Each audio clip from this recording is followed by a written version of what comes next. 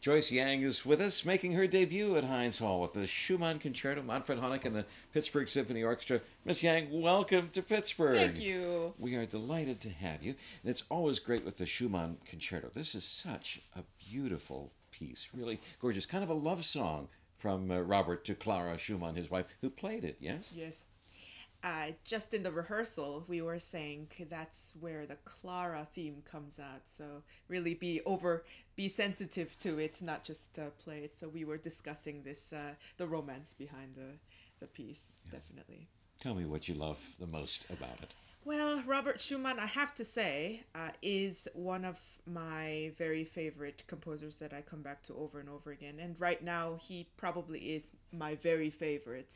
I love the all the character pieces for piano solo and the quintet and so many pieces that I just come back to uh, with love.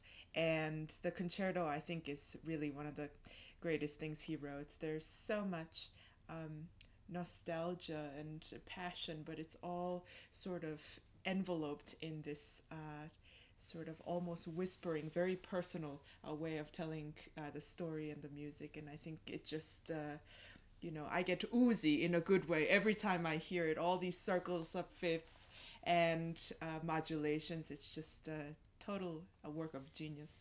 And there were some new things in this concerto. It's path-breaking in some ways. Of course, it started in an odd way as a fantasy, and then he came back to it later and added the second and third movements.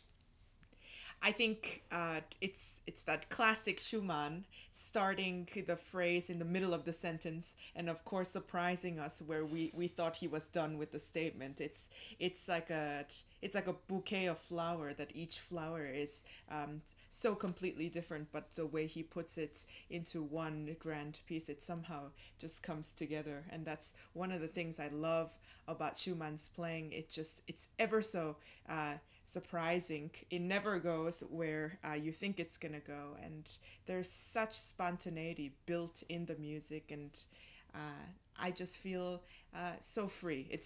There's so much life in it, and because of that, playing with the Pittsburgh Symphony, it really feels like chamber music. We're just responding to each other, and each passage is just really a big, wonderful conversation.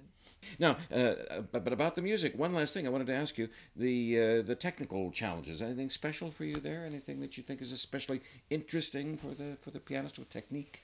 It's quite challenging for the head, I feel, more than the fingers. It's he plays tricks on you. There's a lot of sections where that I call it built-in spontaneity, where it should end, but he loops it three more times. So it just you have to make sure that you know exactly where you are, because this piece is one of those the fears of getting looped, and it just sounds perfectly natural because it's all built in there, but it's just these little exits left and right that we need to absolutely be sure that we're going to take that route. So I think that it's that mental technicality that's more difficult than the fingers. Don't get me wrong, it's not easy for the for the fingers, but it's quite orchestral. A lot of it is the orchestra having the main line, and I am simply there to shade and give colors, give support, and then take over. But I think a lot of it is that conversation. It's truly like a chamber music piece playing with the symphony, and they're so sensitive to every little thing that I do, that it's gonna be full of hopefully full of great nuance and this very intricate back and forth. Playing with a great orchestra is like a ping pong match that the ball never gets dropped.